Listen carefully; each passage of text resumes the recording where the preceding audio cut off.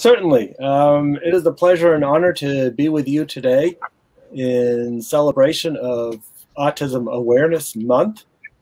And as I see it, I see autism awareness as building a solid platform in which to accept autistic people, to work with the characteristics, to get into the autistic person's world.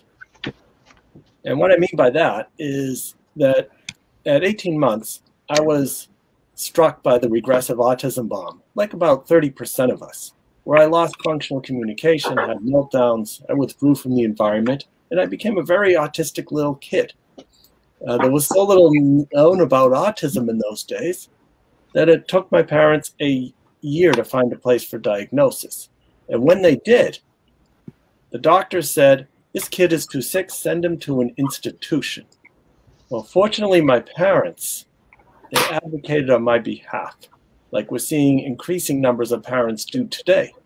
They advocated on my behalf and convinced the school to take me in about a year. And that is important for parents to do, to advocate for their children, to get them the supports that they need. So what did my parents do during that year?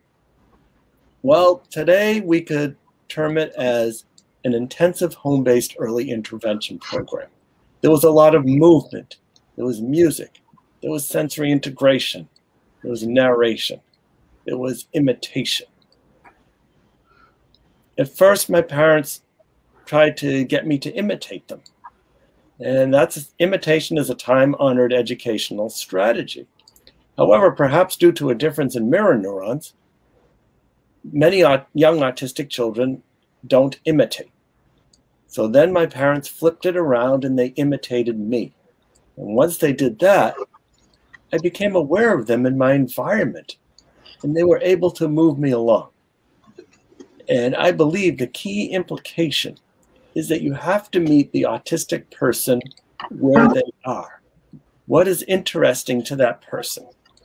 So if, for example, as Temple talks about, if the autistic person is interested in drawing horse heads and that's all they do, that's where you start. However, it is important, as Temple commonly says, to stretch that person. Why don't you draw the entire horse or draw the horse in a stable? And my parents with me, I was making autistic sounds, I was flapping my hands. That is what they did until I recognized them in my environment. And then they were able to move me along. And they got to a point where speech had begun to return at age 4. At age 4 is when I developed my first, you might say, autistic interest.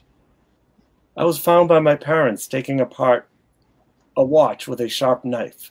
I'd pop open the back, I'd take out the motor, I'd remove some of the gears, I'd spin them around and put it all back together again. The watch still worked, and there weren't any pieces left over. My parents, upon noticing this, soon provided all kinds of other devices to take apart, and they'd sit with me and make sure I got them back together again. And that is an important thing for parents to do, to ask the question, what is my autistic child interested in? What is it that grabs them? And that becomes a key in which to establish that relationship. And then from there, you begin to move on. So even at that early age, possibly it could have looked like that I could be a watchmaker or a watch repairman. I would have needed a lot of support. At least at that time, it looked like I would have needed a lot of support in communication and living as an adult, but at least this was something that I could do. So my advice to parents is to observe your child on the spectrum.